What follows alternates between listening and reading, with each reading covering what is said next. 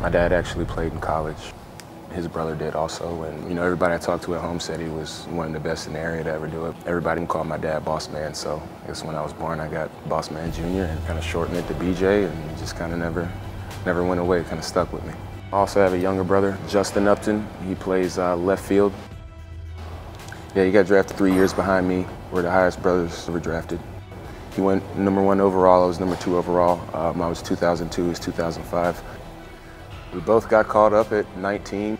We hit our 100th home run on the same day. He's a good player, man. He's got a couple All-Star games, Silver Sluggers. He's had a pretty good career thus far. He's still my little brother though, so he never forgets that.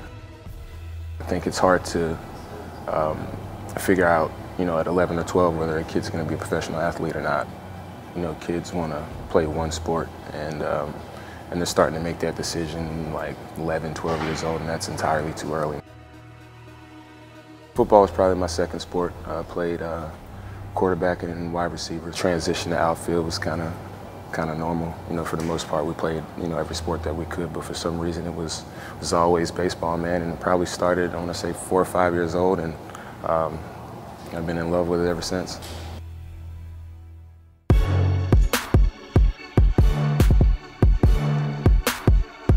My name is Yo Murphy. I'm one of the owners and founders of Performance Compound in Tampa, Florida. BJ and I have been together for about 5 years.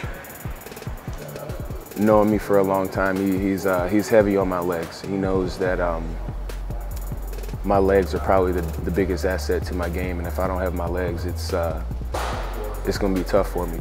Yo's pretty good at tricking you and think you're doing uppers, but somehow you're working your legs out at the same time. You don't realize it, but it's always good, man. And he's really into what he does, man. And he has support for the guys that come in here. I'm expecting big things out of him. He's got the skill there, and I know that he's just ready to really be great. If I come in here and it starts here, that hard work will translate out on the field.